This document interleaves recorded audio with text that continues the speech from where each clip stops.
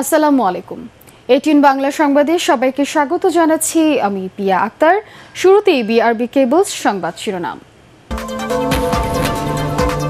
আজ ঢাকায় আওয়ামী লীগ ও বিএনপির পাল্টাপাল্টি সমাবেশ। দুদলকেই পছন্দের জায়গায় অনুমতি দিল ডিএমপি, মানতে হবে 20টি শর্ত।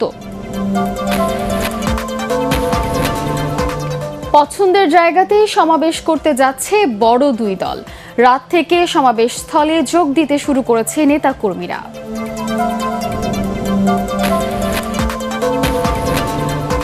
দু দলের সমাবেশকে ঘিরে রাজধানীতে নিরাপত্তা জোরদার, প্রবেশ পথে চেকপোস্ট, নাশকতা মোকাবেলায় প্রস্তুত আইন শৃঙ্খলা বাহিনী। অবশেষে টানেল যুগে প্রবেশ করছে বাংলাদেশ। আজ বহুল প্রতীক্ষিত বঙ্গবন্ধু টানেলের দ্বার উন্মোচন, বদলে যাবে বন্দরনগরীর যোগাযোগ নেটওয়ার্ক। শুনছিলেন বিআরবি কেবলস সংবাদ শিরোনাম, এবারে বিস্তারিত। আওয়ামী লীগ ও বিএনপিকে তাদের পছন্দের জায়গাতেই আজ সমাবেশের অনুমতি দিয়েছে ঢাকা মহানগর পুলিশ ডিএমপি। তবে দল দুটিকে মানতে হবে 20টি শর্ত। বাইতুল মোকাররমের দক্ষিণ গেটে আওয়ামী লীগ এবং নয়াপল্টনে বিএনপি সমাবেশ করতে পারবে বলে জানিয়েছেন ডিএমপির অতিরিক্ত কমিশনার খন্দকার মহিদুদ্দিন। তবে জামায়াতকে সমাবেশের অনুমতি দেওয়া হচ্ছে না বলে জানান তিনি। বিস্তারিত জানাচ্ছেন মনির হোসেন তপু। চিঠি চালাচালির পর সরকারের বিভিন্ন সংস্থার সাথে বিচার বিশ্লেষণ করে 28 অক্টোবরের মহাসমাবেশের অনুমতি পেল বড় দুই রাজনৈতিক দল আওয়ামী লীগ ও বিএনপি। সমাবেশ নিয়ে শুক্রবার বিকেল 4টা থেকে ঢাকা মেট্রোপলিটন পুলিশের সদর দপ্তরে ঊর্ধ্বতন কর্মকর্তারা বৈঠক করেন। পরে সবার সিদ্ধান্তক্রমে জননিরাপত্তায় 20টি শর্তে দুদলকে সমাবেশের অনুমতি দেওয়া হয়।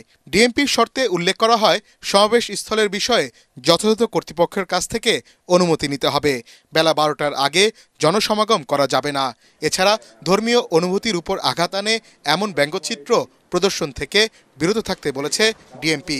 সমাবেশ স্থলে স্বেচ্ছাসেবী মোতায়েন সহ বেঁধে দেওয়া সময়ের মধ্যে শুরু ও শেষ করতে হবে বলেও জানানো হয়। সবকিছু বিশ্লেষণ করে থ্রেট অ্যানালাইসিস থেকে শুরু করে সবকিছু বিবেচনায় ঢাকা মেট্রোপলিটন পুলিশ সিদ্ধান্তে নিয়েছে যে নয়াপল্টনে তাদের প্রোগ্রাম হবে এবং বাইতুল মোকাররমের দক্ষিণ গেটে চেয়েছেন তাদের প্রোগ্রামও সে একই জায়গায় হবে।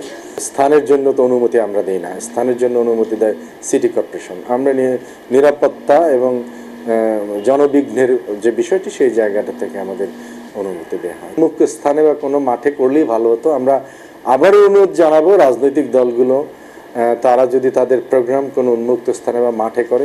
জামাতকে কোনোভাবেই সমাবেশ করতে দেওয়া হবে না জানিয়ে পুলিশের এই কর্মকর্তা বলেন, কেউ আইন অমান্য করলে পুলিশ কঠোর ব্যবস্থা নেবে। আমি স্পষ্টতই বলেছি আপনাদেরকে যে আমরা যেটি বলেছেন যাদের অনুমোদন আছে তারা করবে, অন্য যেগুলো আছে সেগুলো যদি কেউ কিছু বলে থাকে আমরা লিগ্যাল ফ্রেমের মধ্যে তাদের বিষয়গুলো দেখব। ডিএমপি জানিয়েছে যে কোনো ধরনের নাশকতা মোকাবেলায় কঠোর অবস্থানে থাকবে পুলিশ। শনিবার সমাবেশের জন্য মোট 21টি রাজনৈতিক দল অনুমতি চেয়েছে ডিএমপির কাছে। বেশ কয়েকটি দলকে একই বেশ কিছু জিনিস আমরা জানতে চেয়েছি, তারা যদি জবাব দেয় বা কালকে সকালের মধ্যেও দেয় আমরা হয়তো সেগুলো পজিটিভলি আমরা হয়তো বিবেচনা করব। মনির হোসেন তপু, ATN বাংলা, ঢাকা। নানা নাটকীয়তা শেষে নিজেদের পছন্দের জায়গাতেই আজ সমাবেশ করতে যাচ্ছে বড় দুই দল। বিএনপি নয়াপল্টনে আর আওয়ামী লীগ বাইতুল মোকাররমের দক্ষিণ গেটে। আগের রাত থেকে সমাবেশ স্থলে যোগ দিতে শুরু করেছে নেতাকর্মীরা। দুই সমাবেশ ঘিরে সতর্ক অবস্থানে রয়েছে আইন শৃঙ্খলা রক্ষাকারী বাহিনী। আরও জানাচ্ছেন মুস্তাফিজুর রহমান। রাজনৈতিক দলগুলোর পাল্টাপাল্টি কর্মসূচি ঘিরে উত্তাপ রাজনৈতিক অঙ্গন। বিএনপির মহাসমাবেশের দিনে শান্তি সমাবেশের কর্মসূচি দিয়ে মাঠে থাকার ঘোষণা দিয়েছে আওয়ামী লীগ। রাত থেকে নয়াপল্টনে বিএনপির দলীয় কার্যালয়ের সামনে আসতে শুরু করেছে নেতাকর্মীরা। ওই সময় নানা রকম মিছিল স্লোগান দিতে থাকে তারা। সরকারের পদত্যাগ দাবি করে তত্ত্বাবধায়ক সরকারের অধীনে নির্বাচন দেওয়ার আহ্বান তাদের। নিরপেক্ষ নির্দলীয় অধীনে নির্বাচন হোক, সুষ্ঠু নির্বাচন হোক, এটাই আমাদের চাই। ম্যাডাম খালেদা জিয়াকে আমাদের সে মা একেবারে মুক্ত করার জন্য আজকে আন্দোলন, আগামীতে আন্দোলনটা তত্ত্বাবধায়ক সরকার দেখতে চাই। এদিকে শান্তি সমাবেশ ঘিরে বাইতুল মোকাররমের দক্ষিণ গেটে জড়ো হতে থাকে আওয়ামী লীগের নেতাকর্মীরা। উন্নয়ন বাধাগ্রস্ত করতে বিএনপি ষড়যন্ত্র করছে বলে অভিযোগ তাদের। আমাদের উন্নয়নের বাধাগ্রস্ত করার জন্য তারা আজকে এরকম করছে। তখন আমরা প্রতিবাদ করেছিলাম দুর্নীতির বিরুদ্ধে, আর এখন আমাদের প্রতিবাদ করতে হচ্ছে যে উন্নয়নের বিরুদ্ধে যারা আছে তাদের বিরুদ্ধে। আমরা করতেছি শান্তির জন্য, আর তারা কতটুকু শান্তি বজায় রাখবে তারা সেটা তাদের উপর। আমাদের আহ্বান থাকবে, আসেন নির্বাচনে আসেন, এটাই তো বড় লক্ষ্য। প্রধান দুই দলের পাল্টাপাল্টি কর্মসূচি ঘিরে সতর্ক অবস্থানে রাত থেকেই রাজপথে রয়েছে আইনশৃঙ্খলা রক্ষাকারী বাহিনীও। মুস্তাফিজুর রহমান, এটিএন বাংলা, ঢাকা। এদিকে বিএনপি আওয়ামী লীগের পাল্টাপাল্টি সমাবেশকে ঘিরে রাজধানীতে নিরাপত্তা জোরদার করা হয়েছে। প্রবেশপথ ও বিভিন্ন পয়েন্টে বসানো হয়েছে চেকপোস্ট। সব ধরনের নাশকতা মোকাবেলায় ১৫০০-এরও বেশি র্যাব সদস্য মোতায়েন করা হয়েছে। এছাড়া ঢাকা আরিচা মহাসড়ক, আমিনবাজার, বাইপাইল, আবদুল্লাপুর এলাকায় রাত থেকেই সতর্ক অবস্থানে আইন শৃঙ্খলা রক্ষাকারী বাহিনীর সদস্যরা। আরও জানাচ্ছেন মিজান শাহজাহান। নাশকতা এড়াতে ঢাকা মহানগরীর প্রবেশ মুখগুলোতে সতর্ক অবস্থান নিয়েছে আইন শৃঙ্খলা রক্ষাকারী বাহিনীর সদস্যরা। দূরপাল্লার বাস শহরে ঢুকলেই তল্লাশি করা হচ্ছে। এতে প্রবেশ মুখে খানিকটা যানজটের সৃষ্টি হয়। বিষয়টি নিয়ে বিরক্ত হতে দেখা গেছে যাত্রীদের। আমরা বিভিন্ন পারিবারিক কাজে বাইরে যাচ্ছি, আত্মীয়দের বাসায় যাচ্ছি, আমাদের জন্য একটা হয়রানি, এই যে সময় নষ্ট, তারপরে আমরা সাধারণ স্বাভাবিক জীবনযাত্রা ব্যাহত হচ্ছে। যদি একটু বেশি করে তাড়াতাড়ি চেক করে তাড়াতাড়ি ছেড়ে দেয় তাহলে তো সুবিধা হয় সাধারণ মানুষের জন্য। তবে সামান্য কষ্ট মেনে নেওয়ার অনুরোধ করেছে পুলিশ।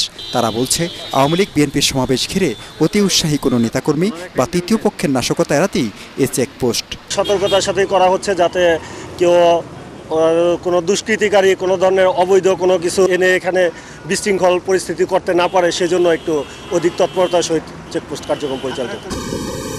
শনিবারে পাল্টাপাল্টি সমাবেশ ঘিরে সাধারণ মানুষের মধ্যে শঙ্কা কাজ করছে। ফলে ঢাকার পথ অনেকটাই ফাঁকা। কমেছে গণপরিবহন ও ব্যক্তিগত গাড়ির সংখ্যা। জনগণের যাকে ভোট দিয়ে ফাঁস করাতে এই হলো সরকার। পুলিশের পাশাপাশি নগরীর বিভিন্ন পয়েন্টে চেকপোস্ট বসিয়েছে র্যাব। তাদের এই তল্লাশি কার্যক্রম চলবে সমাবেশ শেষ হওয়া পর্যন্ত। পোশাকধারীদের পাশাপাশি সাদা পোশাকে তৎপর রয়েছেন গোয়েন্দারা। র্যাব পুলিশের পাশাপাশি হাইওয়ে পুলিশও চেকপোস্ট বসিয়েছে গুরুত্বপূর্ণ মহাসড়কে। আমিনবাজারে যানবাহনে করা হচ্ছে তল্লাশি। রাস্তায় কড়াকড়ি রয়েছে বিরুলিয়া, বাইপাইল, আবদুল্লাপুর এলাকায়। চেকপোস্টে এখন পর্যন্ত কাউকে আটকের খবর পাওয়া যায়নি। পুলিশের পক্ষ থেকে জানানো হয়েছে, ঢাকা মহানগরীর বাসিন্দাদের নিরাপত্তায় সব ধরনের পদক্ষেপ নিতে প্রস্তুত রয়েছেন তারা। মিজান শাহজাহান, এটিএন বাংলা, ঢাকা। বেলজিয়াম থেকে দেশে ফিরেছেন প্রধানমন্ত্রী শেখ হাসিনা। প্রধানমন্ত্রী ও তার সফর সঙ্গীদের বহনকারী বিমান বাংলাদেশ এয়ারলাইন্সের বাণিজ্যিক ফ্লাইটটি দুপুর 12টার দিকে ঢাকার হযরত শাহজালাল আন্তর্জাতিক বিমানবন্দরে অবতরণ করে।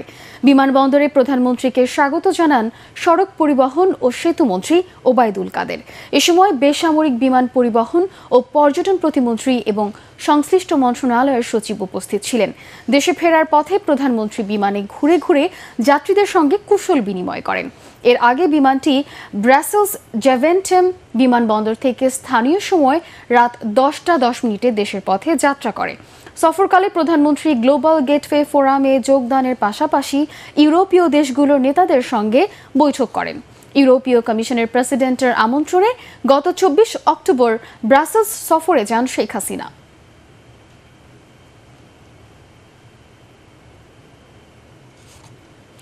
দেশের যোগাযোগ ব্যবস্থায় নতুন যুগের সূচনা হতে যাচ্ছে আজ। চট্টগ্রামে কর্ণফুলী নদীর তলদেশে নির্মিত বহুল প্রতীক্ষিত টানেলের উদ্বোধন করবেন প্রধানমন্ত্রী শেখ হাসিনা। এতে বদলে যাবে বন্দরনগরীর যোগাযোগ নেটওয়ার্ক। চট্টগ্রামে আরও 19টি উন্নয়ন প্রকল্প উদ্বোধনের পাশাপাশি আনোয়ারায় জনসভায় বক্তব্য রাখবেন প্রধানমন্ত্রী। নিরঞ্জন দেবের ছবিতে চট্টগ্রাম থেকে আপিল মাহমুদের রিপোর্ট। কর্ণফুলী নদীর তলদেশে দক্ষিণ এশিয়ার প্রথম বঙ্গবন্ধু শেখ মুজিবুর রহমান টানেল। নদীর 18 থেকে 31 মিটার নিচে তৈরি সুড়ঙ্গ নিপুণ স্থাপত্য শৈলীর অনন্য উদাহরণ। চীনের কারিগরি ও আর্থিক সহায়তায় প্রায় 6 বছর ধরে নির্মাণযজ্ঞ চলার পর স্বপ্নের এই স্থাপনাটি এখন ব্যবহারের জন্য প্রস্তুত। পতেঙ্গা প্রান্তে উদ্বোধনী ফলক উন্মোচন করে টোল দিয়ে গাড়িবহর নিয়ে টানেলে প্রবেশ করবেন প্রধানমন্ত্রী। টানেলের কারণে ঢাকার সাথে চট্টগ্রাম নগরী এবং কক্সবাজারের সড়ক যোগাযোগে বৈপ্লবিক পরিবর্তন আসবে বলে জানান স্থানীয়রা। আমাদের 2 ঘন্টার বেশি সময় লাগতো এই এলাকায় আসতে গাড়িতে, এখন এটা 5 মিনিটের মধ্যে 7 মিনিটের মধ্যে এখানে এসে পৌঁছতে পারবে। 5 গেলে লাগে 8 ঘন্টা, টানেল লাগবে 15 মিনিট। শেখ হাসিনাকে ধন্যবাদ। টানেলের সংযোগ সড়কের 2 পাশে গড়ে উঠছে ছোট বড় অসংখ্য শিল্প কারখানা। যোগাযোগ ব্যবস্থার উন্নয়নের ফলে যে ইপিজেডগুলি এবং বিদেশি যে আপনার ইনভেস্টমেন্টগুলি বাংলাদেশে আসবে, সেই ইনভেস্টমেন্টগুলি বাংলাদেশের ইকোনমি তথা এই চট্টগ্রামকে অনেক দূরে এগিয়ে নিয়ে যাবে বলে আমরা বিশ্বাস করি। এদিকে চট্টগ্রাম দক্ষিণ জেলা আওয়ামী লীগের উদ্যোগে আয়োজন চলছে জনসভার। প্রধানমন্ত্রীর আগমনকে ঘিরে টানেলের পতেঙ্গা ও আনোয়ারা প্রান্তে চলছে সাজসজ্জা। দীর্ঘমেয়াদী পরিকল্পনা অথবা স্বল্পমেয়াদী পরিকল্পনা, আমরা বিশ্বাস করি বাংলাদেশের অর্থনৈতিক চাকা আবার ঘুরে দাঁড়াবে। আগামীকালকে যে জনসভা হবে, সেই জনসভা থেকে মাননীয় প্রধানমন্ত্রী উনি নির্বাচনের জন্য দলীয় নেতাকর্মীদেরকে উনি নির্দেশনা দিবেন। আগামী জাতীয় সংসদ নির্বাচনে আমরা দলের মনোনীত প্রার্থীদেরকে বিপুল ভোটে বিজয় যাতে সুনিশ্চিত করতে পারি। চট্টগ্রামের এই টানেল থেকে প্রায় 100 বছর সুবিধা পাওয়া যাবে বলে জানান প্রকল্প সংশ্লিষ্টরা। খুলে যাচ্ছে যোগাযোগের আরেকটি দুয়ার। টানেলটি উদ্বোধনের পরের দিন থেকেই যান চলাচলের জন্য খুলে দেওয়া হবে। তবে 99% টানেলের কাজ শেষ হলেও আগামী ডিসেম্বরে বাকি কাজগুলো শেষ হবে বলে জানান প্রকল্প সংশ্লিষ্টরা। Apple Mahmud, ATN Bangla, Chittagong. ফিলিস্তিনে নির্বিচারে হত্যা বন্ধে মুসলিম বিশ্বের ঐক্যবদ্ধ ও জোরালো ভূমিকার বিকল্প নেই বলে মনে করেন সাবেক রাষ্ট্রদূত হুমায়ুন কবির। ডিবেট ফর ডেমোক্রেসির আয়োজনে ছায়া সংসদ বিতর্ক অনুষ্ঠানে তিনি এসব কথা বলেন। অনুষ্ঠানে debate for ডেমোক্রেসির chairman Hasan Ahmed Chowdhury কিরণ বলেন, ইসরায়েল ফিলিস্তিন ইস্যুতে শক্তিধর রাষ্ট্রগুলোর প্রশ্নবিদ্ধ ভূমিকা এই সংঘাত নিরসনে বড় বাধা। আরও জানাচ্ছেন একরামুল হক সাইম। রাষ্ট্র চাইছে না বলেই এই যুদ্ধ নিরসন হচ্ছে না। আজকে যদি আপনাদের জাতিসংঘ পারত, তাহলে এই ভেটো দেওয়ার পরেও জাতিসংঘ তাদের ফিলিস্তিনিদেরকে মানবিক সহায়তাটুকু অন্তত দিতে পারত। ইসরায়েল ফিলিস্তিন সংকট নিরসনে জাতিসংঘের ভূমিকা বিষয়ে ছায়া সংসদের আয়োজন করে ডিবেট ফর ডেমোক্রেসি। আমেরিকা ইসরায়েলকে সাহায্য করছে, সেখানে তাদের এই সিদ্ধান্ত ফিলিস্তিনের পক্ষে কতটুকু যাবে সেটিও তারা দেখে অনুষ্ঠানে প্রধান অতিথির বক্তব্য রাখেন বাংলাদেশ এন্টারপ্রাইজ ইনস্টিটিউটের সভাপতি ও সাবেক রাষ্ট্রদূত হুমায়ুন কবির। তার মতে ফিলিস্তিন যতদিন নিরাপদ হবে না, ততদিন ইসরায়েলও অনিরাপদ থেকে যাবে। সংকট নিরসনে আরব বিশ্বের কার্যকর ভূমিকায় গুরুত্ব দেন তিনি। এটা ঠিক যে মুসলিম বিশ্ব এক দোদুল্যমানতায় ভোগে এবং সেই কারণেই প্যালেস্টাইনের ইস্যুটা কিন্তু এখনো পর্যন্ত নিষ্পত্তি হয়নি। আরব বিশ্ব যদি শক্তিশালীভাবে এখন যে অবস্থায় দাঁড়াবার চেষ্টা করছে, আরব বিশ্ব যদি এক জায়গায় থাকে, তাহলে আমার ধারণা আমরা হয়তো এই সমাধান পেতে পারি। এবার লক্ষ্য করছি গাজার ঘটনাটার পরে আরব বিশ্ব একটু নড়ে চড়ে বসছে, কারণ আরব জনগণ এখন এটাতে খুব বেশি পীড়িত বোধ করছে, তারা রাস্তায় নামছে। অনুষ্ঠানের সঞ্চালক debate for ডেমোক্রেসির chairman Hasan Ahmed Chowdhury কিরণ বলেন, ইসরায়েল ফিলিস্তিন সংকট নিরসনে ধর্মীয় ভেদাভেদ ভুলে এক হতে হবে সব জাতিগোষ্ঠীকে।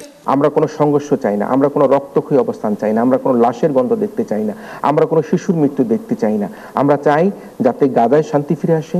ইসরায়েল এবং ফিলিস্তিনের যে দুই রাষ্ট্রের যে আমরা বলে থাকি, সেই দুই রাষ্ট্রের যাতে ভূমিকা পালন করে আমরা এই পৃথিবীকে একটা মানবতা পৃথিবীর দিকে এগিয়ে নিতে পারি। হুমায়ুন কবির মনে করেন, ইসরায়েল ফিলিস্তিন ইস্যুতে পশ্চিমাদের অবস্থান নিয়ে বিতর্ক থাকলেও সমস্যার সমাধান করতে হবে জাতিসংঘের মাধ্যমেই। জাতিসংঘের ভেতরেও ক্ষমতার একটা আয়োজন আছে, এর বাইরেও আছে।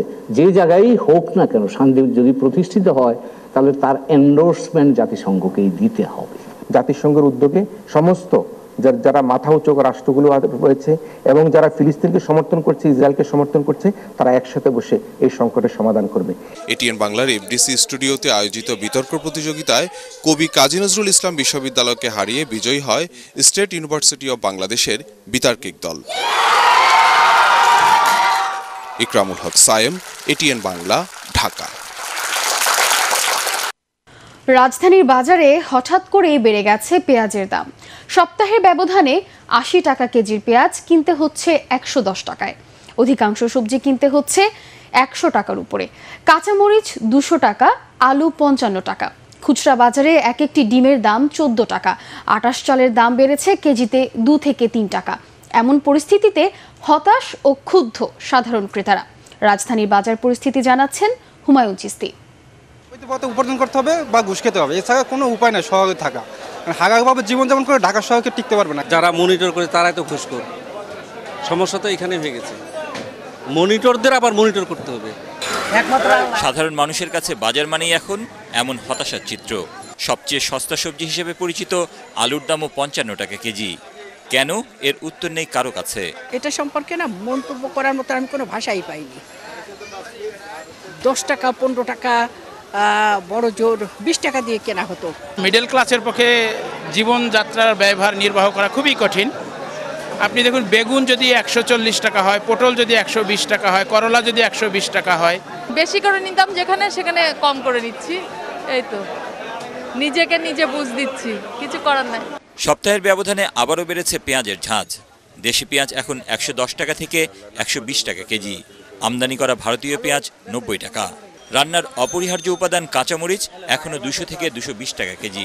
পেঁয়াজের ব্যবসা যারা স্টক রাখছে তারা এবার সিন্ডিকেট করতেছে। এলসি পেঁয়াজ এই 2 দিন আগে এলসি পেঁয়াজ সম্বোধন আমি আনছি 65 টাকা কেজি, আজ কার মতন এলসি পেঁয়াজ কিনলাম 90 টাকা কেজি। দীর্ঘদিন ধরে বেশি দামে স্থিতিশীল ছিল চালের বাজার। তবে গত 3 দিনে আটাশ চালের দাম বেড়েছে কেজিতে 3 টাকা। বিয়ার আটের চালটার দাম বস্তা প্রতি 100-150 টাকা বেশি। এটা কি মিলারদের কারসারি নাকি আল্লাহ জানে। এদিকে পাইকারি বাজারেই ডিমের ডজন বিক্রি হচ্ছে 150 টাকা দরে, আর খুচরা বাজারে 165 থেকে 170 টাকা। বাড়তি দামে কিনে বাড়তি দামে বিক্রি করতে।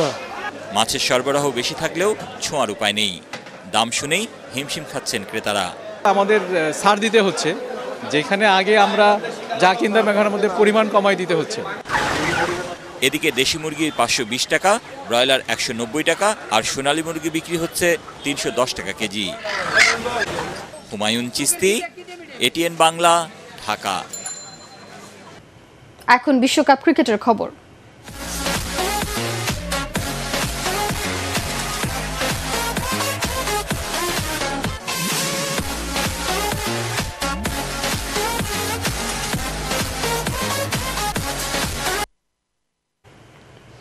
বিশ্বকাপ ক্রিকেটে রোমাঞ্চকর ম্যাচে পাকিস্তানকে 1 উইকেটে হারালো দক্ষিণ আফ্রিকা। এতে বিশ্বকাপে পয়েন্ট টেবিলে শীর্ষে ফিরল প্রোটিয়ারা। পাকিস্তানের দেয়া 271 রানের টার্গেটে খেলতে নেমে 2 উইকেটে 67 রান তুলে শুরুটা ভালোই করে দক্ষিণ আফ্রিকা। এরপর এইডেন মার্করামে 91 রানের ইনিংসে জয়ের পথেই ছিল তারা। 260 রানে 9 উইকেট তুলে নিয়ে রোমাঞ্চ ছড়ায় পাকিস্তান। তবে জয়ের হাসি নিয়ে মাঠ ছাড়ে দক্ষিণ আফ্রিকা। এর আগে টসে জিতে ব্যাট করতে নেমে বাবর আজমের 50-র পর ষষ্ঠ উইকেটে সাউথ শাকিল ও শাদাব খানের 84 রানের জুটিতে 300-র স্বপ্ন দেখছিল পাকিস্তান। তবে শাকিল 52 ও শাদাব 43 রানে আউটের পর 20 বল বাকি থাকতে 270 রানে গুটিয়ে যায় তারা।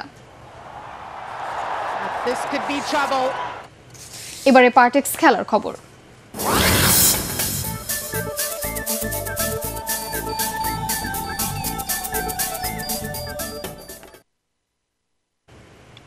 নারী ক্রিকেটে পাকিস্তানের বিপক্ষে টি-20 সিরিজ জয়ের ইতিহাস গড়ল বাংলাদেশ। চট্টগ্রামে দ্বিতীয় টি-20তে সফরকারীদের 20 রানে হারিয়েছে স্বাগতিকরা। এক ম্যাচ হাতে রেখে প্রথমবারের মতো পাকিস্তানের বিপক্ষে সিরিজ জয়ের স্বাদ পেল বাংলাদেশের নারীরা। 121 রানের টার্গেট দিয়ে সফরকারীদের 7 উইকেটে 100 রানে থামায় নিগার সুলতানার দল। এর আগে টসে হেরে ব্যাট করতে নেমে 6 উইকেটে 120 রান করে বাংলাদেশ। ঋতুমণির 19 ও ম্যাচ সেরা স্বর্ণা আক্তারের অপরাজিত 27 রানে ভর করে চ্যালেঞ্জিং স্কোর গড়ে স্বাগতিকরা।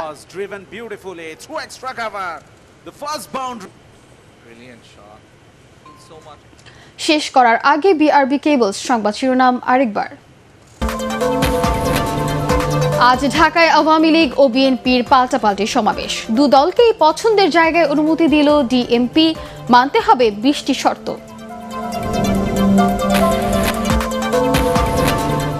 পছন্দের জায়গাতেই সমাবেশ করতে যাচ্ছে বড় দুই দল। রাত থেকে সমাবেশ স্থলে যোগ দিতে শুরু করেছে নেতা কর্মীরা।